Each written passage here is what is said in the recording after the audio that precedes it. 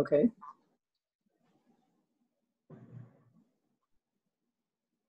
Roll call. We got 1 more minute. Okay. Well, it is 12. It's 12:30 now. Shall we go on and start? And then Stuart can catch up. Okay. Okay. Good afternoon.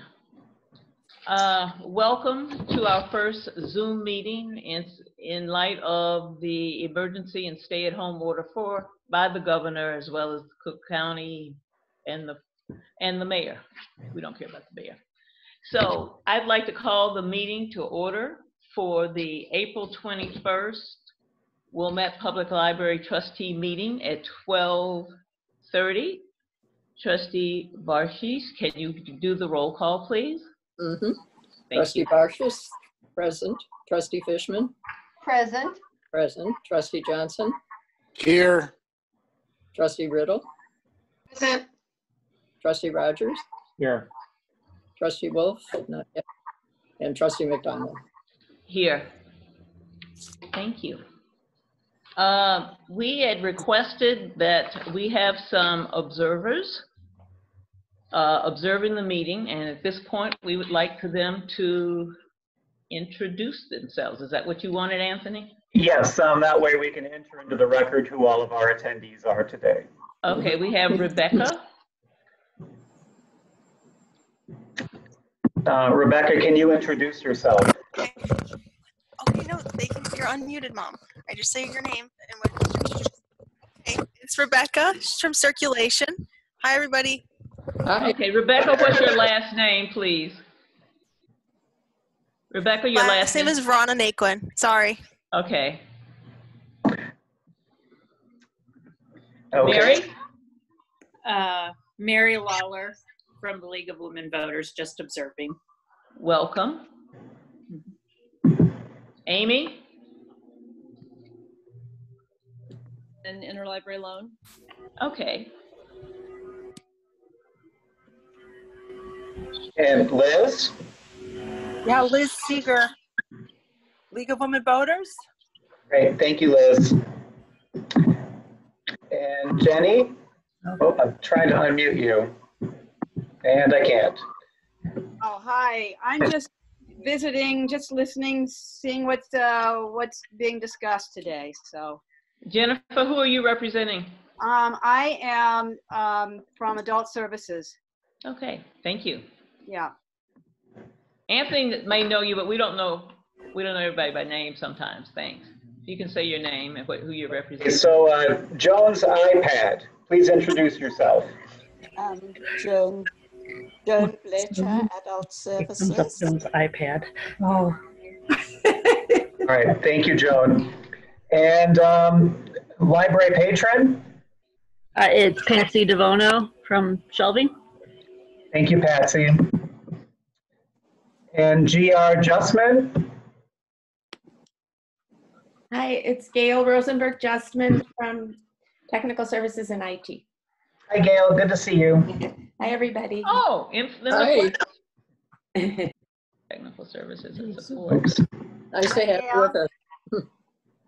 Okay, and we have, this keeps moving around on me here. Okay, Stuart is here. Yeah. Hi, how are you? All right, so continuing with our patrons or our guests, we've got John Risco. Hello. Hi, John. Hi, John.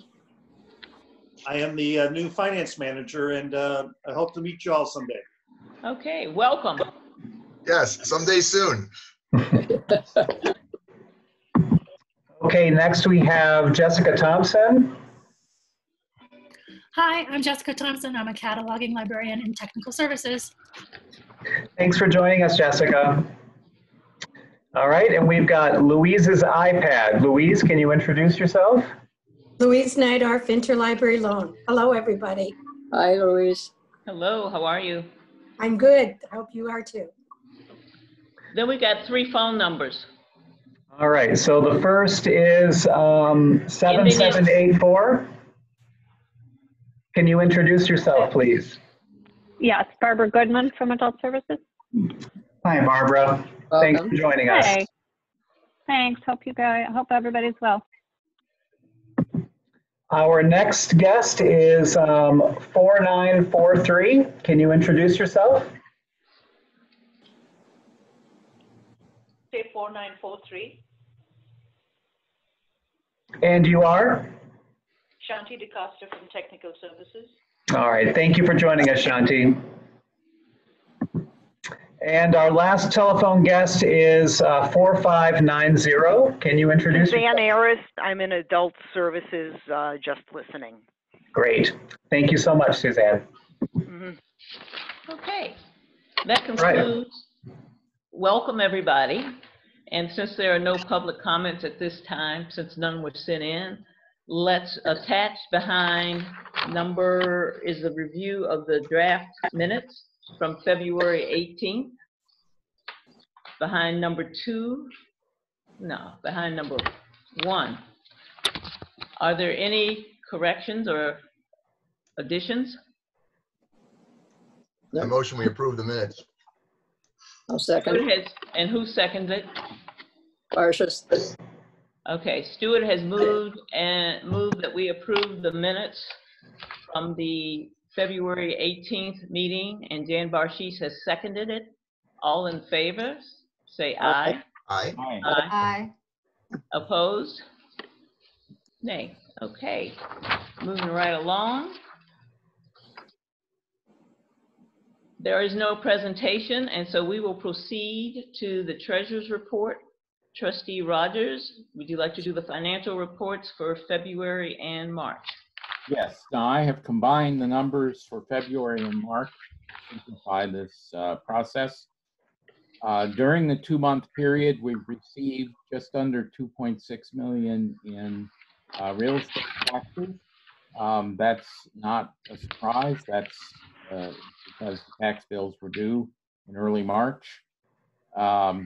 We've received about $21,000 in general fund interest and $7,800 in miscellaneous income.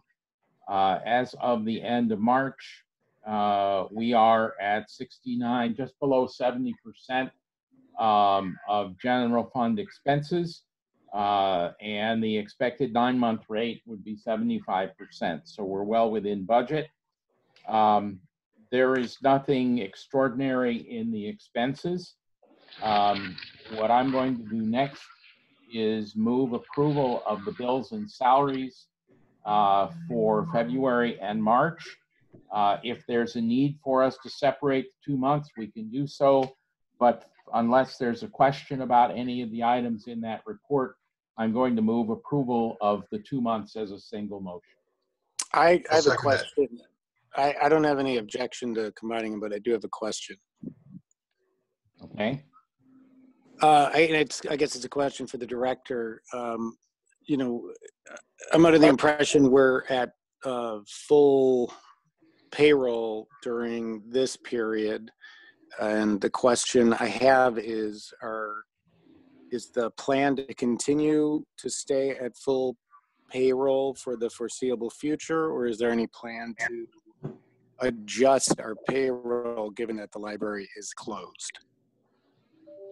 Our current operational plan has been to compensate staff for their regularly scheduled hours for the balance of the closure.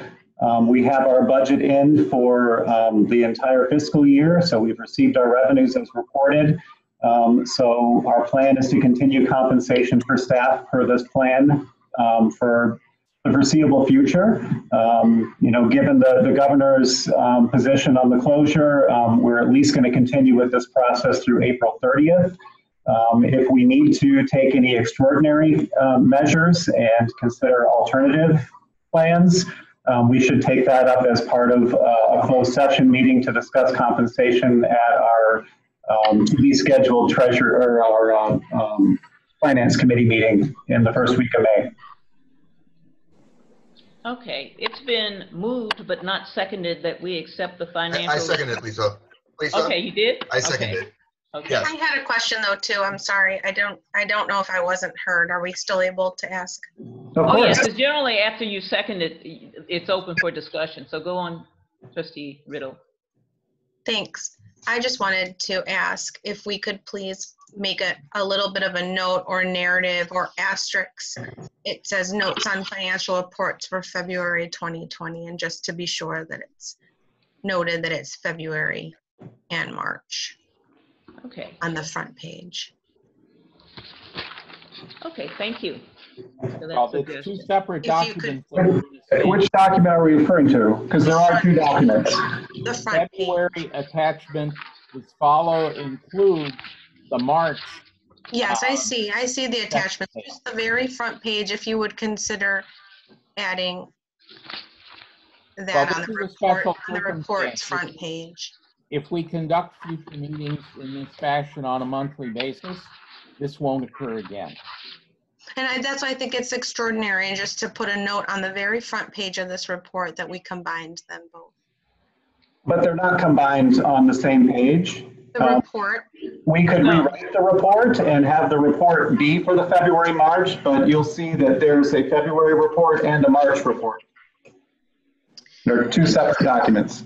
And that's right. But on Do the you want very a cover front page? I think that would be helpful, or some type of asterisk. If you'd consider something on the very front page. Can we just put it in the minutes that it was combined for February and March, and the attachments will be present? If all of you agree that that's the best, rather, as opposed to having an asterisk on the very front page, that's fine. They are separate attachments. They just happen to be in our board packet combined. They're two separate documents. That was just a consideration. If it's not considered amenable to everyone, then that was my question of consideration. Okay, thank you. Any other questions? I move that we vote. Trustee Barshi? Okay. Is this an up and down? Yes, no? What? Yes, no. Yes, Okay. no. Trustee Barshis, no. Trustee Fishman? I'm sorry, we're voting on the approval of the budget. Oh, okay. I'm sorry. Not the budget. We're approving the checks and payments for February and March. Okay, sorry. Trustee Barshis, yes. Trustee Fishman? Yes. Trustee Johnson? This is for just March, right? February and March combined. February and March. Okay, I'll vote yes. Trustee Riddle? Yes. Trustee Rogers? Yes. Trustee Wolf? Yes. Trustee McDonald? Yes.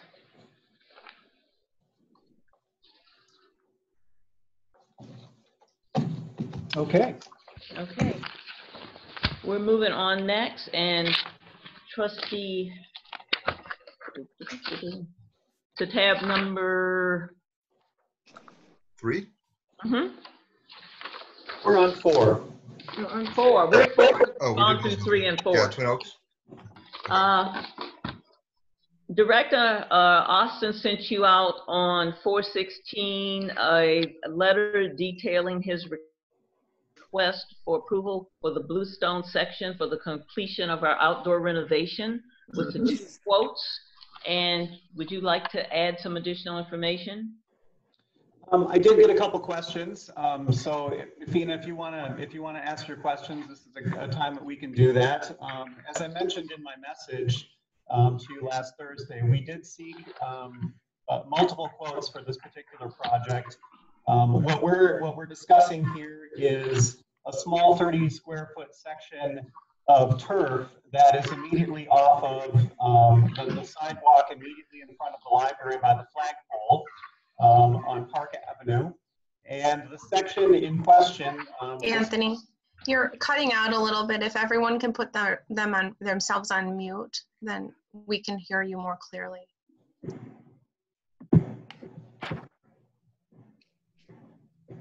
All right, I'll start over. Is this better? Mm-hmm. Great. Okay. The section that's in question here is a 30 square foot section that is along Park Avenue near the flagpole on the main entry plaza of the library. As you know, we did a renovation of the grounds last summer, and we replaced the concrete around the flagpole. And in the process of doing that, we changed the shape of what the entry area looks like. We didn't anticipate this, and I discussed this with our architect, Jody Mariano at Tesca, last fall when we discovered that patrons were using our new design a little bit differently than what we had intended it to be. There's a good number of patrons who approach the library from the south and west side, and therefore they are taking a shorter path to get to the main entrance of the library than what we designed on that hardscape plaza. And what has happened is when I showed you in the picture, basically patrons are trampling over the turf in that space, and it's created a muddy area, and that mud is being tracked onto the new plaza as well as into the library when it's a wetter condition. We've gotten some complaints from patrons who have gotten muddy shoes as a result of it. And I do think that the difference in grade there does present a little bit of a concern in terms of a liability exposure. Someone could very well roll their ankle on that space. We analyzed a number of different solutions to this, and we ultimately determined that this area should have been included as part of the hardscape redesign, that patrons who are approaching the library from the residential areas from the south and west along Park Avenue, it does make it a little bit more of a challenge. If you just if you walk that space on your own individually, you'll see you kind of have to adjust your gait in order to get into that area when you're walking. So as I said, we did seek multiple quotes for this process, even beginning last fall, although the weather last fall made it such that we weren't able to complete the project before the ground froze. Twin Oaks is the company that did our landscaping project and installed the bluestone during the renovation project last summer. They've submitted a proposal, and that's what's before you here today. As I mentioned in my email to you all, one of the challenges with trying to get contractors to work right now, well, there's a number of challenges, obviously. We're in the midst of an unprecedented pandemic. And we're also finding it hard for people who can conform with our requests and requirements for prevailing wage labor on a project like this. We're also challenged by the time frame that we're dealing with, and we'd like to try to complete this project when it is least disruptive to the public. In anticipation of trying to reopen some services here in the near future, and likely ones that might involve curbside pickup, which we'll get into here in a moment, we want to create a space that is more welcoming and creates egress. And so we'd like to get this done as soon as possible. Twin Oaks is the only vendor that we were able to receive a quote from that met our specifications for prevailing wage labor. And we find that their proposal is consistent with what we would expect. We know that their bluestone would match and that it would be done to the same specifications of the work that was done here last year. And therefore it would blend in and look like it was part of the intentional plan in the first place. And so that's why we have that before you. Do you have any questions for me? I have a couple of questions. One is, will they be able to match the color and the surface, all right, that matches what already is out there? It's obviously a different stone lot because the season has passed. It's not going to be the same palette of stone that was used elsewhere, but it's the same providing vendor, and it will be done to the same specifications, including all the subgrade, which is really the piece that was most, obviously the aesthetic is a concern, but having everything done compacted underneath it is the key element, and we know that their work can complete that, that detail. So it will match as much as we can make it match. Okay. I think the most important thing here is safety, not just the muddiness, but people not looking when they're coming out with a load of library books later when we reopen. Could very well sprain an ankle or whatever else by stepping off that one part there. So I think it's a good thing to do. And as long as this company, is this someone we've worked with before, Anthony, you said, or not? Yes, they did the renovation project. Okay. And they installed the plantings as well as the bluestone. Mm-hmm. Okay. That's all. Any other questions or comments? This is Joan. I walked over there the other day, and I can see that the way the curve is, it is a natural tendency to cut that close. I find it a little amusing that people are angry that their shoes are muddy because they're the ones walking on the grass. However, we'll make that, I approve that change. I think that's a good idea. So is there a motion? And I approve it also because I think you're never going to be able to recede it and stop people from going across that path. And it completes the landscape project, the outdoor renovation project, as we called it. And it can be done during this downtime. Is there a motion? Well, are there any other comments? I have a comment. I had a few comments. I forwarded these to Anthony already, and he answered some of my questions. But my initial thought was that it sounds like we did try to block off the area without success. But you know, my initial thought was to try to maybe communicate a little bit better with the patrons and make them feel like this is their own space, because one wouldn't really trample on their own space or their own grass and leave a mess if it was their own home. So if we could make them feel like it was their own space, they wouldn't do so. You know, I thought we could consider some type of project here in the alternative of the land, of the paving, the blue stone paver, or some type of project led by either like a youth group service or the adult group services. I don't know if any of you have been I've been involved with some of the schools, you know, trying to create some type of community while we're out of school, and painting these rocks have been around our neighborhood a lot, and you know, putting maybe these painted rocks with messages of hope or a seasonal message in that area with some type of plaque or sign that we would sponsor there, that we could use as some type of either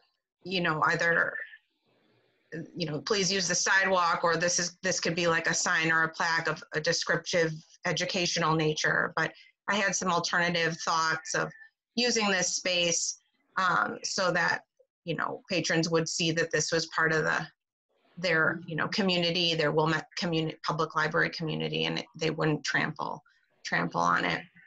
But those are also cost savings. They do represent some cost saving ideas, and that's what I wanted to kind of bring forward here. Any other thoughts or discussion?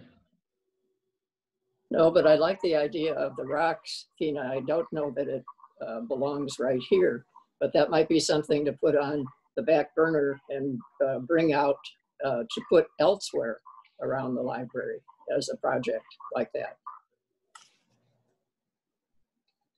Is there a motion? I move that A motion we approve this, Lisa. Okay, so is there a motion that I think that we approve the endorsement of the, what do you call it? Landscape not to exceed 7,000, I guess. Yes, I motion we approve. Okay, Stuart is approved. Second. Ron? Trustee Rogers? Second. Okay, it's been moved and second to approve the sidewalk, the bluestone sidewalk path not to exceed 7,000. Madam President, was there any response to Trustee Riddle's questions? I think you had a suggestion from Trustee Barshish that it's a good idea, but it may not go. She can speak to herself. That was the only comment at this point in time. I thought it was directed to the director. I may have missed that. Okay.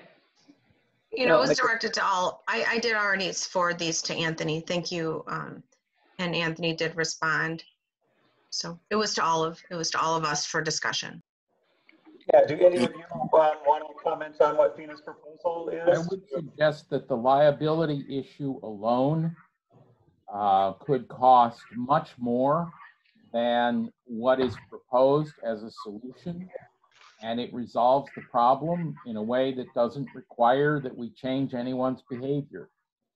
One lawsuit would substantially outdo the cost of putting in bluestone to fix the problem.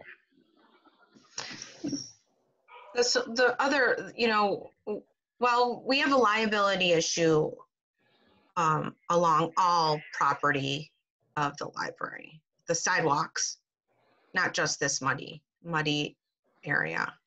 People could twist an ankle, fall in the parking lot, you know. But what I wanted to say is these are the alternatives that I brought up would you know, also prevent the muddy mess. It would be in place of. But they require changing the behavior of people who are not likely to do so easily. And so it's much easier for us, and it eliminates this particular liability issue, to simply fix it. Yeah, and you know, I disagree. I think that I don't know. I have some further hope and confidence in people to take a look at a sign that says, "Please use the sidewalk." I know a sign, maybe a sign and some, you know, extra landscape could hopefully. I just have belief in other ways we could do that. Paved Sorry? and unpaved areas are pretty obvious. They've ignored that. So I think it's time for us to move on. Let's vote on this. Okay, Trustee Barshes? Trustee Barshes? Yes. Trustee Fishman? Yes. Trustee Johnson? Yes. Trustee Riddle? No. Trustee Rogers? Yes. Trustee Wolf?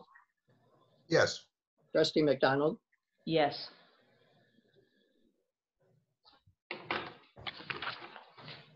Okay, so the motion is carried. I will reach out to Twin Oaks and we will coordinate to have this installation done, and I will keep you posted on what our progress is on that project. Thank you. So Trustee Austin, do you want to continue with the pandemic response and reopening plan, starting with that? All right. And I'm not yet a trustee, so I will be the director today. I'm sorry, director. I always call you trustee, but no, you haven't run for election. Okay, so behind attachment 5 in your packet, you will see a document. Well, that contains 3 documents. This is our pandemic response and planning documentation. On the cover sheet, what I've done is I've outlined what the contents of this section are. The first piece includes our pandemic response procedures. This information was compiled in early March, and we modified this information right up until the time when we needed to basically implement every aspect of it within several hours. We met with the leadership team on March 12th to discuss the possibility of the library closing for the pandemic. And we very quickly needed to move through the 2 final stages of that plan that day, and then the following day, that Friday the 13th, when we were closed. So I wanted to share that information with you, as that draft plan was one of the objects that was going to be on our agenda for our March meeting, which was then canceled that following week. So that is there for your information about the steps that we took. That will be incorporated into our disaster planning materials in the future, and we'll continue to adapt that information as necessary going forward. The second piece of this document is a summary of the continuity of services that the library has provided. Excuse me, Anthony.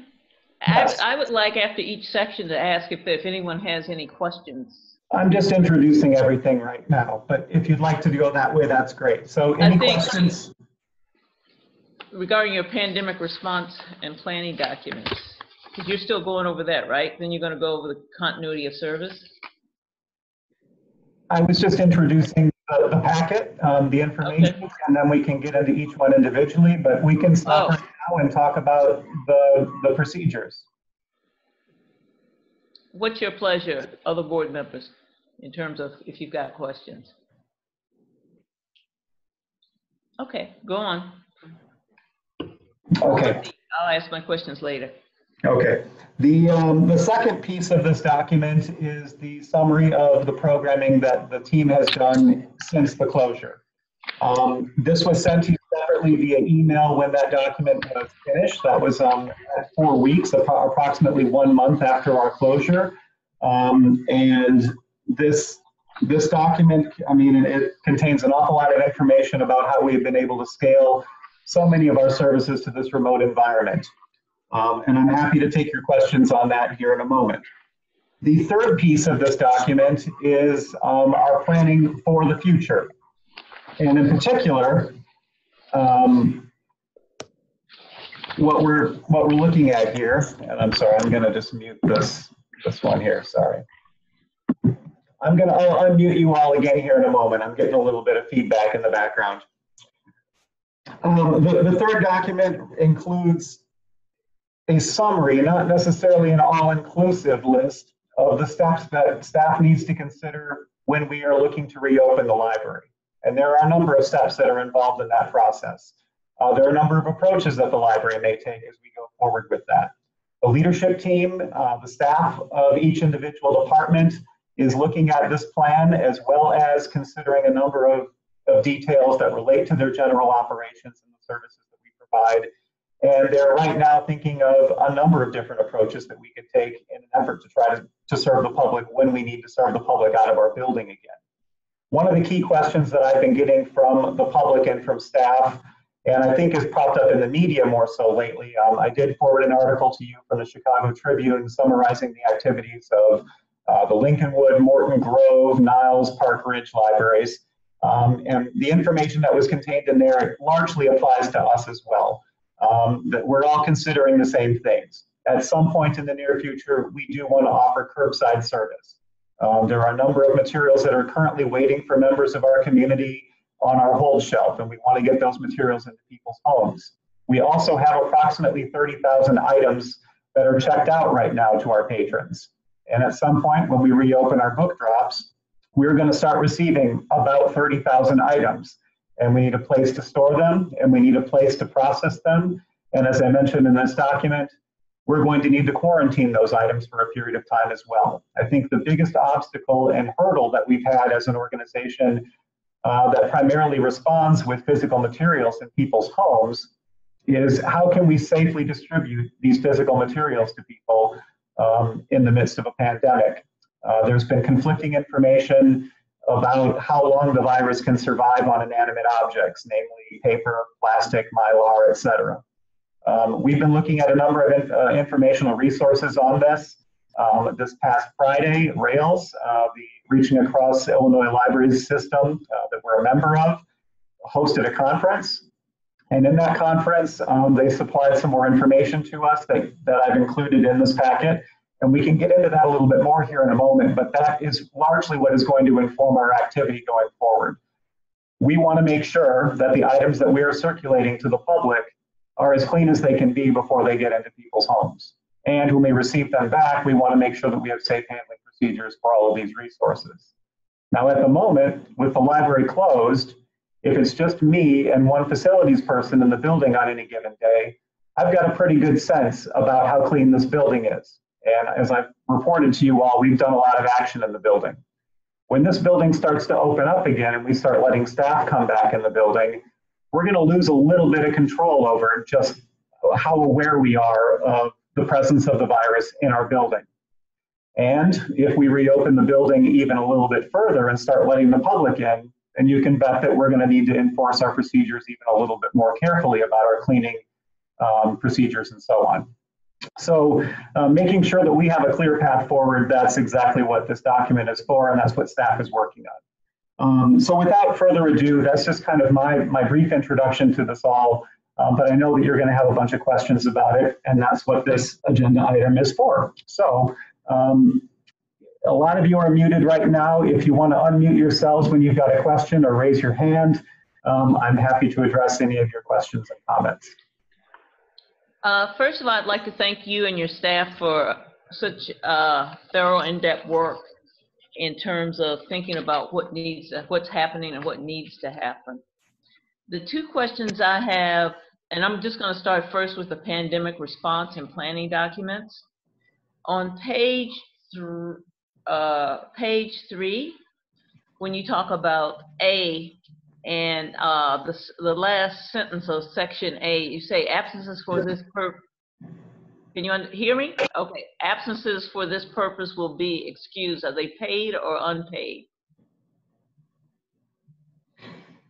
We have been handling this event as though it is an act of God, like it is a snow event. And that was our communications initially. When the library closes for an event that is beyond our control, a water main break, the roof blows off, the snow is too heavy, et cetera, our procedures in the past historically have been that we would pay staff for their regularly scheduled hours for the duration of whatever that closure is. This is an extraordinary circumstance. I'm sorry? What it says is authorities may request that persons returning from an infected area of the world not return to work for a period of time. That's the one I'm talking about. Not from the pandemic, but that's different than what you are saying right now. So that's why I'm just curious.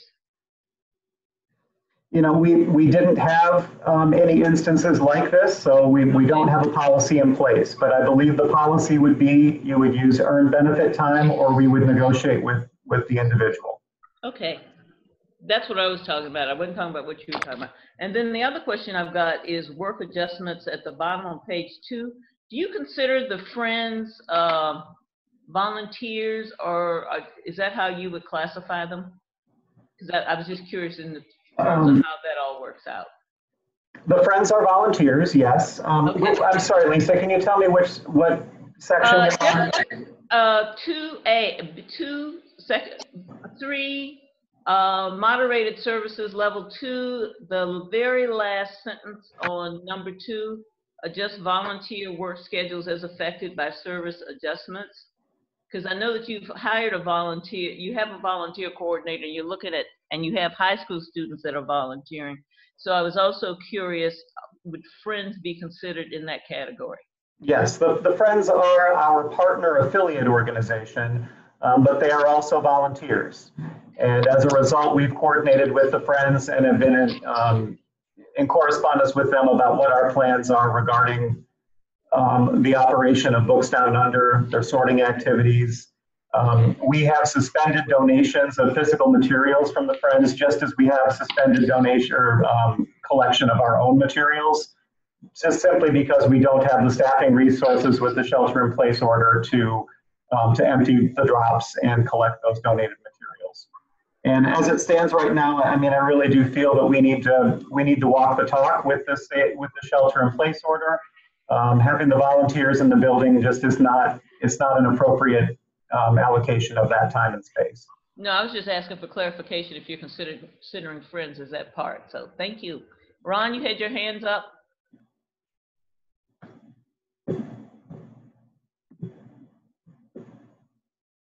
One of the things that I do think is an issue that we need to plan for, and you may already have done so, if you have 30,000 materials that are currently out in circulation, the drop boxes aren't going to be sufficient to handle the volume that could occur.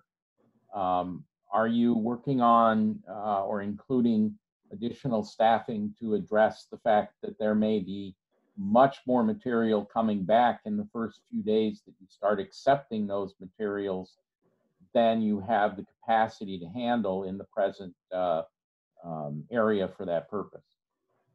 The plan is currently, the overwhelming majority of our materials are received on site. So we would likely modify the environment that we've got adjacent to the book drops in the parking lot. I think, you know, we need to be flexible with so many of these plans. We're just going to need to be responsive, anticipate, and then improvise when it comes time for, you know, for us to adjust. On site, where the majority of our materials arrive, we may need to simply just have bins out there or have a staff person, you know, going through and emptying the boxes more readily or more frequently, or we would just have someone out there collecting those materials. Mm-hmm. The remote drops are going to be a different story. We'll probably need to empty those a couple times each day. Have the remote drops been checked during this period? Also closed off? They're locked. They're physically locked. So materials cannot be placed inside of them. I do drive by the recreation center every day to and from work, and I will frequently just kind of take a peek and see if there's anything that's been left outside of the drop, but I've not seen anything. Okay.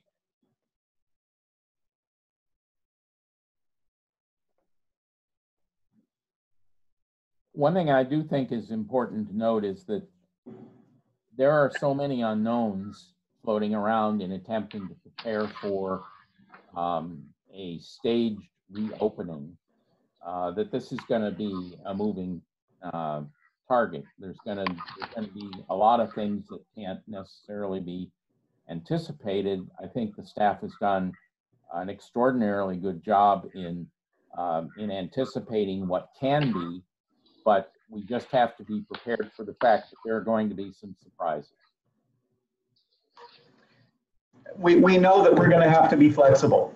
And I think, the key element here is that we want to make sure we understand the full scope. And we can anticipate whatever the worst case scenario is, and then kind of plan around that and make sure that we have enough resources in place to handle whatever plan comes up. The other issue in terms of volunteers is that that's actually not until stage 3, when you're essentially opening the building to virtually all services. There's just no way that you're going to have that issue occur until you're admitting a lot of people in the building who are simply not going to be present during the early stages of any reopening. I think a key element of us kind of getting back to whatever this new normal is, for those employees who are able to do the remote work, I think this is a time when we want to continue to encourage that. A number of our staff have been able to adapt their services and to work remotely. I think we want to try to keep people at a safe distance for as long as we possibly can. If this work can continue to be done remotely, at least the majority of the week, I'd like to continue to operate like that. My staff really is anxious to get back in the building and get back to business. I mean, this is an industry where people love what they do, and we want to get back to doing our regular business. But we need to do so with health and safety as in the forefront of our minds, and we're going to take every step that we can to keep operations moving the way that they are currently, but also do so in a safe manner and at a safe distance. And I think that's what I've mentioned. We're talking about volunteers here for a moment. I've been in correspondence with the Friends president, Marianne O'Keefe, and we've agreed that the Friends really, they do fall into a vulnerable category, the majority of our volunteers, and we want to protect them. They're very generous with the resources that they provide to us, but for what we get from the Friends in terms of the sales off of Books Down Under, it just isn't worth the risk and exposure to have those individuals in the building helping us at this time. When we can get back to a different kind of operation, I think we'll certainly welcome them back to their space, but for now, we just want to keep them sequestered. Anthony, a quick question about possibly when staff can enter the building. Have you been able to secure all the protective equipment that, masks and gloves and so forth, that we hear there's such a dearth of? That's what, protecting staff is of utmost importance, of course. Yes, several of our vendors have been reaching out to us individually, and they've been able to secure materials for us. We do have supplies.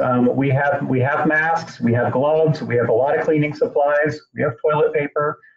We've got all the essentials. The question is just, what volume of supplies and for what period of time do we need to be stocked in order to say that yes, we can operate for the foreseeable future.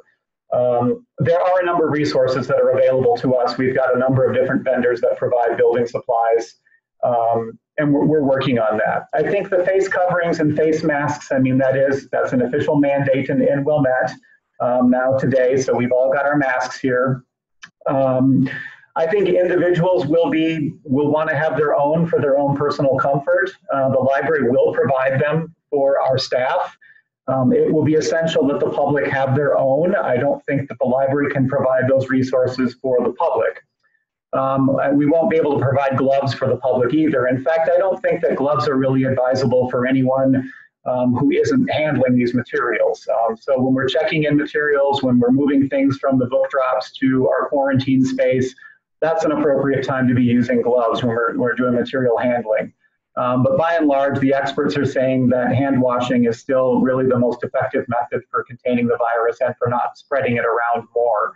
And that sometimes dirty gloves can be more problematic than anything. But we're gonna lean on the expert advice here. We're gonna follow what the CDC and the health experts have to say about those resources. But we will be providing as many of those cleaning supplies as we possibly can. Thank you. Bina, Yes, Bina. Thanks.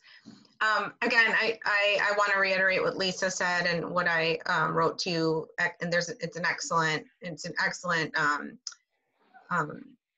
policy, and it's very, very fluid, and I really appreciate that. I want to add that I don't know at the time that you wrote it, the district did finally decide that schools are, closed for the rest of the school year. So if the date occurs that we go on to phase 1 before, or I would say, before the end of the school year would have been, then, it's important to probably remember that you'll have a lot more children, obviously, school age children able to use the library during the day. And second of all, I think it'd be good, and I know that this is already planned, is before we go into the next phase, before we go from phase 1 to phase 2, revisit any lessons learned, and we can add always, it's a living document, I know that, and we can always add to phase 2 and phase 3 from what we learn, living it. Definitely, yeah. And as I said, this is necessarily a summary document. It is not intended to be an all-inclusive tool. Each individual department and individual staff member is going to have their own questions and concerns and responsibilities. We're all going to have different pieces of this as we move forward. To just outline the plan for an individual department would be far more substantial than what we would deal with here in this conversation. There's a lot of detail to work out. But you can rest assured that our team, they're experts in the work that they do, and they will be thinking through every detail. Anthony, one other thing. Per the article you sent us from the, I believe it's from the Tribune, about the other local libraries, have you been in touch with other directors about the next steps? Most definitely. Every Monday afternoon, all of the former North Suburban Library System directors get together and talk. I believe we had maybe 50-some directors on our call yesterday. This has been a weekly process for the last several weeks. That's just one of the resources that we have available to us. We're all dealing with the same thing, so it's been great. They share their individual plans with one another. That's one of the beautiful things about this industry is we're not in competition with one another. We want to help each other to succeed. So a lot of folks have been able to just put together tools like what I've shared with you here, share them with one another, and then take that out to their teams and then discuss, more locally with their individual libraries how to apply those changes. So yes, we do a lot of environmental scanning. Yes, we communicate with other directors. I think a lot of us directors are relying on one another right now. I don't know what I would do without my peer group. It's good to have people that you can commiserate with who understand what problems you're grappling with. So yeah, we're leaning on each other pretty heavily right now.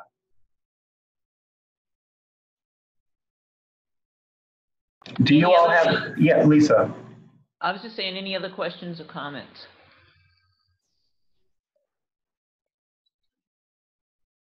Okay. You want to proceed with just a brief review of Anthony included basically the next 2 chapters that trustees are required to read and to think about. Standards for Illinois Public Libraries, access, and Chapter 5, building infrastructure and maintenance. And one of the things I think we asked is just in looking at that checklist, does anybody have any questions? Because we're pretty much ready, except for the pandemic. Things have sort of gone asunder, but in terms of some of the requirements, I think we're pretty much, we would get stars on most. Are there any deficits that you saw that we need to work on, Anthony, once this thing blows over? There are a number of things that we can improve upon, and that's, this is one of the things that we talked about at the outset of our requirements for going through every chapter of this book has been, we're going to meet every one of those standards just because of the type of organization that we are. We've been in compliance for a long time. Now, I think the key element there is how can we build upon our successes and, exceed those requirements, appropriately. And so one of the things that I've been looking at is going through these checklists and seeing, are there any areas that we might be able to improve? So, under access, one of the key elements there is something that's been on our minds for a long time, and that is the library has the minimum required number of parking spaces. All right, we know parking is a challenge, so that's certainly one thing that we want to continue to look at. The library's lighting levels comply with lighting standards. Well, our library lighting levels do comply. However, we did identify recently that some of the light fixtures in some of our spaces, the first generation of LED lighting that we installed, we could have done a little better there. And so we're in the process right now of installing new LED light bulbs into the existing fixtures that we have in an effort to enhance the foot candles so that the lighting is better and people can see the resources in, particularly in the recent arrivals, popular materials area, as well as in the media room. Those are two areas that have historically been kind of darker, and we're trying to improve lighting. So just a couple examples. Those are some areas that we're looking to try to do some improvements. Did you all see anything else that kind of piqued your interest or things that you would like me to focus on as we look at these chapters? I just had a question. Do we have aerial streets? The library has an identifying sign. I know we have one clearly visible from the street, but are additional sign guides used from aerial streets to the library? That was the only one I didn't know because I haven't been riding around or looked at it, but that was one of the questions I had. From the arterial streets. Right. Yeah, that is certainly something that we could look at a little bit more. There isn't a sign on Lake Avenue, for example, directing library traffic down Park Avenue, for example. So that could be something near Botman Park that we could put a sign there that would direct people to head south. When you're approaching on Green Bay, I don't know that there's a sign as you're approaching Wilmette Avenue from either direction that would tell you where to go. So that would be another thing that we could analyze. Okay. Others, any questions or thoughts? Okay. And number 5, you're sort of working on with the project that we're currently doing. I think should facilitate that. Yes, definitely. Okay, and do you have a brief update of the timing? Because I know things are really up in the air. Yeah, so Lisa, you're referring to the Capital Reserve Study plan? Right, because a lot of that stuff in Chapter 5 references, that will answer a lot of those questions. It will indeed. And I think kind of being on a regular plan for this, to do these types of studies, every 5 years or so, I think is a good idea to make sure that we're hitting our benchmarks. The Ingberg Anderson Capital Reserve Study is nearing its completion. We have just gotten word, I'm sorry, there's a little bit of chatter here. I'm going to mute you for a second, Lisa. Okay. We have just gotten word from Ingrid Anderson that they're getting close to being finished with their project. We hope to have a summary here for executive review in late May. In a perfect world, I would love to have Joe out to do an overview of the plan for you at the June meeting then. And that could help to inform our planning as we move forward, because that's typically around that time is when we would be looking at our special reserve fund expenditures and plan for the coming fiscal year. And it would be nice if we could incorporate some of that into our budget planning documents for the near future as well as for the long range. So I think we're on target with that, and I'll give you an update as soon as I've got more information. As far as the background work that we've done, I'm really excited about a little piece of this project that relates to all of the building plans. We have just sent out all of the blueprints and drawings for the library that we've had in, here for years to be digitized. And the cool thing about that is that all the as-built drawings, all of the elevations, basically the entire history of the trending that this building has gone through with its renovations is now being archived digitally. And anyone who works on the building going forward will be able to digitally review all of that information. To date, we've only ever had paper files and they've not really been organized. They're just kind of all in rolls of blueprint and have been stored in plastic garbage bins for years. So I'm thrilled to say that we've gotten those all digitized and they have metadata attached to them and everything. And there's a separate website that's being created for these that we'll be able to share with our contracted vendors going forward. That will help them to have a better picture of what the library looks like and how we can do our future renovation projects. So I'm excited about that. But yeah, as it stands, I think I'm in a holding pattern right now. I think, until I've got a little bit more information from our contractor, that's about the best I can tell you, but we're on target. I'm sorry, Lisa, I had you muted. Oh, that's okay. I know. Thank you. Any other questions regarding those two chapters? Okay. Do you want to move on to the scheduling the Finance Committee? Trustee Rogers? And so this is typically the time of the year when we would be preparing for our budget. And as a result, and given the timing of the way the world is today, things are a little bit unique. So I think we need to have a more intentional conversation about what our financial planning process is going to be this spring. So it's time to get a meeting on the schedule. Ron, do you want to take us through this?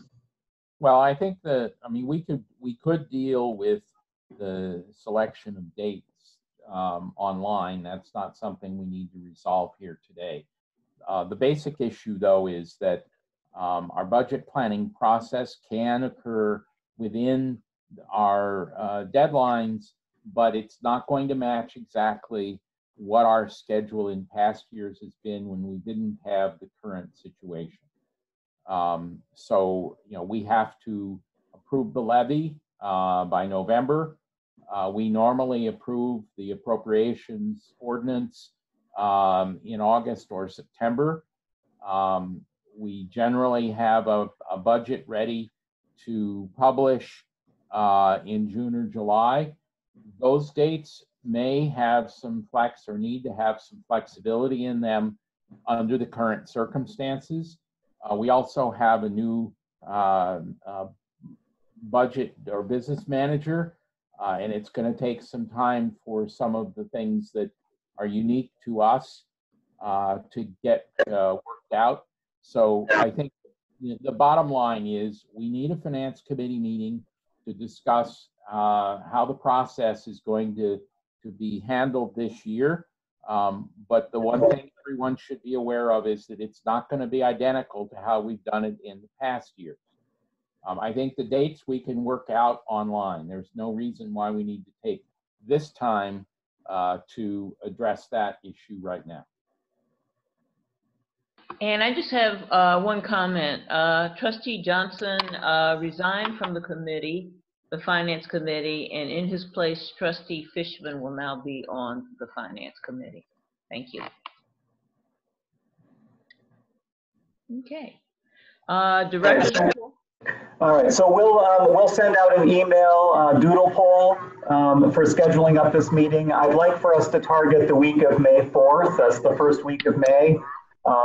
So hopefully we can arrange some time within our schedules to meet that week. And then we will notice that up the way that we've done this meeting. Athena had a really great suggestion that we should add our board meeting to our events list in Communico so that that shows up as one of our scheduled meeting activities. And as that's a digital format, it would be a way that we can also do publicity about our Zoom meetings there too and have direct links.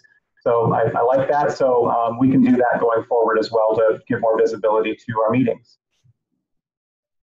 All right, so on to the director's report. We are nearing our time and we're supposed to be conducting essential business here. I could talk about this report for hours because hours and hours and weeks of work have gone into this. In fact, this report covers just over 2 months worth of activity, and that's why you've got over 20 pages worth of content here. I think I want to change it around a little bit this month and ask you, do you have any questions or comments about what you've seen in this report? And is there anything that you'd like a little bit more clarity on?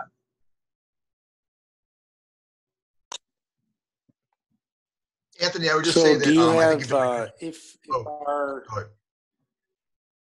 And Dan, you want to go ahead? oh, if somebody else wants to, that's fine. Dan, go ahead, and then Stuart will follow. Yeah, go ahead, Dan. Okay, thank you. Forgive me if it's in the report, but did you discuss if the stay-at-home order stays in effect for a long time and the library doesn't open? Do you discuss any ways we can reduce our budget and thus our future levy commensurate with the services that we're able to provide? And if not, is that something you can do in a future report? This will certainly be a topic of conversation for our finance committee.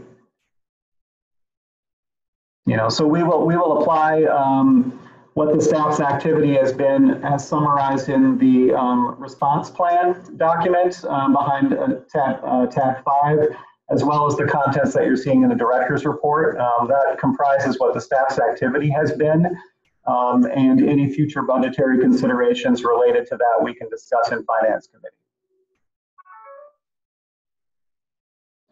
Stuart? Yeah, I just wanted to say, Anthony, I think you did a very comprehensive job here in the report. So first of all, I wanted to thank you for that, because it gave me, at least for me, a very clear sense of everything that's, even despite the library building closing down, everything that's extensively going on in different departments. I've also, on my own, and through some things you've written, have explored what the different library staff members have been offering up as resources. I think the book discussion groups are going well. I saw the team gaming thing that Krista's doing is terrific. So I think, I just wanted to say that I think that even though the library staff is under this duress of not having the building as a source as a resource, we've done a great job. You have led this, and the staff has done a great job of creating all kinds of initiatives to bring the library out to the community. And so I just think we've done a really good job of that, and I think everybody deserves, the library deserves a recognition of that. And I think that some of the things we have discussed and we'll discuss going forward in the finance committee meeting and other places is how we can continue while we're under this current restriction to continue to make the library offering as robust as possible to the greater community, even though it may initially, as it is now, in a virtual way, and slowly, as we've talked about, opening up to some kind of physical accessibility. And I think through that, we will find lots of ways to justify why the staff has obviously proven to be so valuable, and why to keep them on going forward for the long haul. Great, thank you for your support. Ron? I think it's also important to note that although the nature of how services are going to be delivered may change, there is no reason to assume that we're going to need different staffing simply because how we're delivering services is different. A lot of the staff are stepping up to do things that they hadn't previously been involved in. Also, the village is actually pushing employers and small businesses in the opposite direction. They are asking employers in Wilmette to do everything they can to keep people on staff. And the conditions of the agencies that you would be pushing staff to in coping with the situation do not speak well to wanting to invoke any of those kinds of procedures unless we absolutely had to do so. We'll discuss this in the finance committee, but the bottom line is that all of the direction, all of the encouragement is for employers in Wilmette to retain staff and to try to minimize the negative impact on their staffs as a result of the current health emergency. So I think that's important for us to keep in mind as well. There is nothing that we should be doing in the short term to change that. Obviously, there will be changes in assignments. There will be changes in opportunities as we go through a phased reopening, and that's in the hands of the director, and that's already being discussed. So I think that as our role as a board is to make sure that we maintain the resources and continue to allow for as smooth operations as possible under circumstances that no one could have anticipated.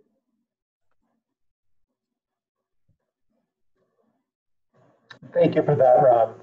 Does anyone else have any questions or comments? Pina. I really enjoyed the director's report this for the past. I know it covers a long period of time while we've been in shelter in place, and I really enjoyed it. It was like just kind of peering into like a window of what you all do, and it was really just. I admire all of you, Anthony. I think you're an excellent leader during this time. It seems like this staff is super inspired and really talented. And Stuart's right; you all deserve recognition. So it was a really nice read. Thank you, Pina. We've got an awesome team. And one more thing, I've told so many people, well, if you checked, I think you're really reaching out and doing a terrific job, whether it's Facebook or individual librarians postings or the weekly email. I've told a lot of friends about that who have been bemoaning the fact that the library is not open. And in fact, a friend of mine who was she just texted me, she said, I finally have broken down and bought myself a Kindle. Now what do I do? So I'm really positive about turning people on to say, ebooks are the way to go, because it's just what they have to do, and not, put their brakes on to say, I can't read because I can't get to the library. So one person at a time, turning them on to Libby or Canopy or anything else. I think we all are delighted what the librarians have done. So kudos to them. Thank you.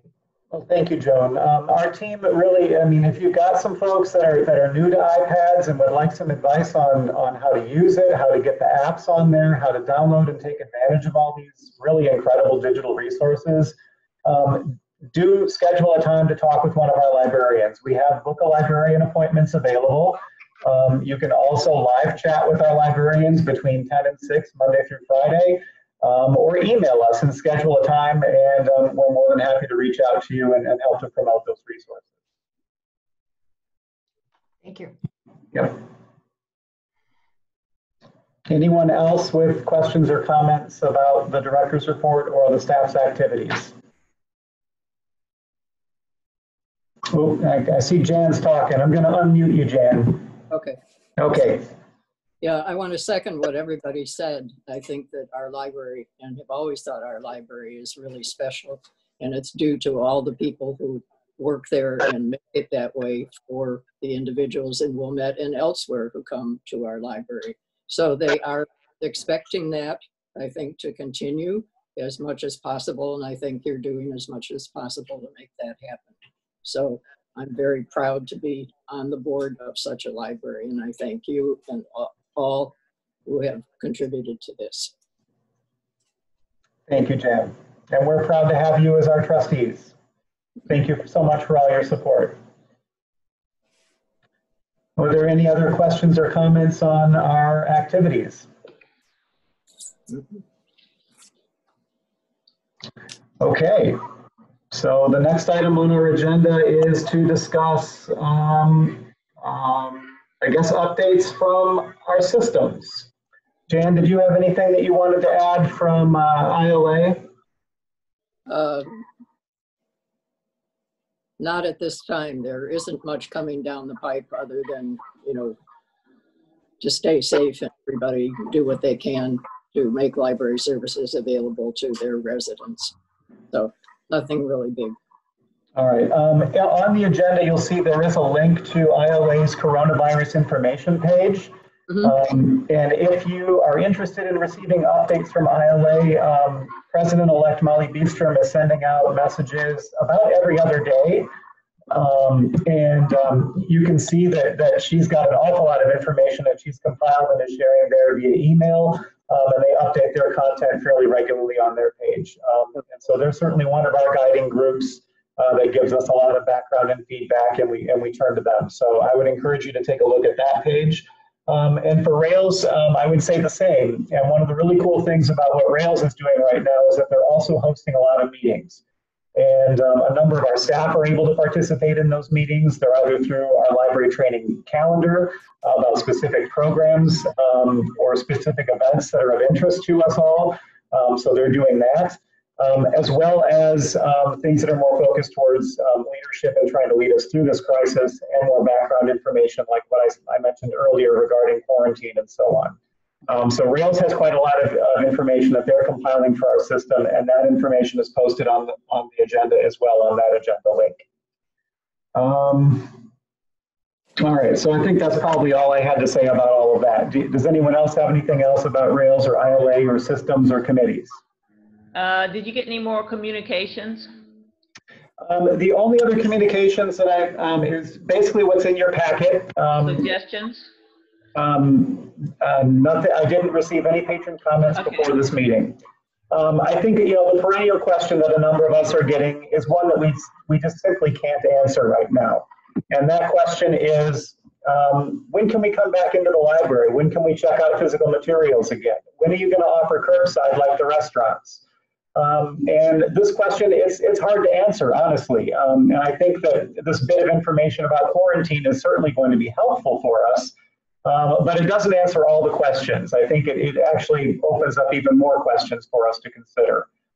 So the key element that I think I can state with certainty over and over again is that we're going to be leaning on our state and local leaders regarding what their determination is of essential and for what types of orders we need to be following at this time. Collectively, as libraries and library leaders, we're going to be looking to our systems to give us more guidance about this, and we'll be partnering with our peer and neighboring libraries to have a seamless and consistent plan across all of our organizations so that our communities, particularly within the CCS system, that patrons can have the same sort of experience at every library. So our loan rules will hopefully all be simplified and easy to understand. I think we all collectively agree that we don't want to charge anyone anything punitive, so there will be no fines during this period. We don't want anything to become overdue, and we want to make things as easy as possible for people. So when the time does come for us to offer curbside service, there are going to be a lot of logistical things that we're going to have to work through, and we will certainly do that. I just want everyone to know we will offer curbside service. It's just a matter of when it is safe to do so and when our procedures are in place and we can launch that. But as it stands right now, every item that's on the hold shelf, we will hold for the public. We will make available to everyone as soon as we reopen, and we'll give folks adequate time to collect those materials. I'd like to say thank you for your communication. You've been almost 24/7. And you've got 2 announcements on there that you all can read. And is there any new business?